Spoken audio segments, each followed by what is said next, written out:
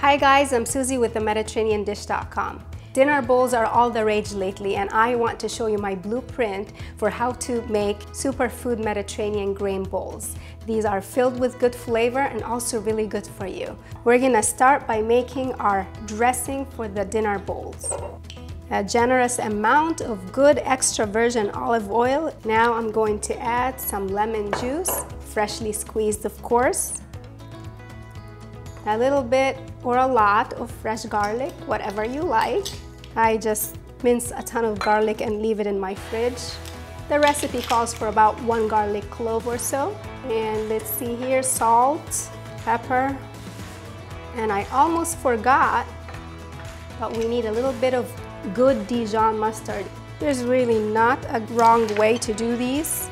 And I want to add a couple of my favorite ingredients now. They are sumac and za'atar. They are Middle Eastern spices that I use in a lot of my recipes. Sumac here adds a little bit of tanginess still. And I got za'atar, which is a mixture of wild thyme and toasted sesame seed. This is a great spice. If you haven't tried it, it will change your world. I'm gonna mix it up.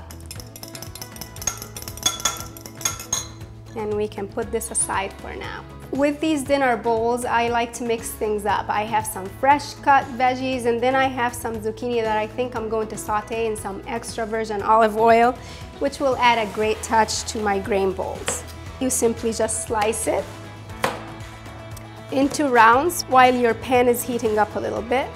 I'm going to add just a little bit of extra virgin olive oil to my pan. I'm gonna roll my pan to get that oil to coat the bottom of the pan. All right, our pan is hot enough now. We can add the zucchini right in and it will cook pretty quickly. These are looking good. And now we can start assembling our grain bowls while the zucchini cools off just a little bit. They're grain bowls, so they're gonna start with your favorite grain. You can use barley, farro, whatever you prefer in your pantry. I'm gonna use some farro, and I like the nutty flavor of it. I'm gonna have some chickpeas. That goes right next to it. These are brown lentils. You could also use cooked black lentils. I have some tomatoes now. Let's add some color to our nice bowl here. Onion. It's fun to add different textures to your bowl. Make it more interesting. And feel free to use the veggies you have on hand. So if you have, say, broccoli or asparagus or whatever you have that you want to get rid of. Let's do some flavoring. I'm going to add some olives, maybe a little bit of feta cheese. I'm going to add some avocados as well that I cut up. I'm going to add maybe a garnish of parsley. If you have arugula, all of that works in a Mediterranean grain bowl just fine. So use up those wilted veggies, don't let them go to waste.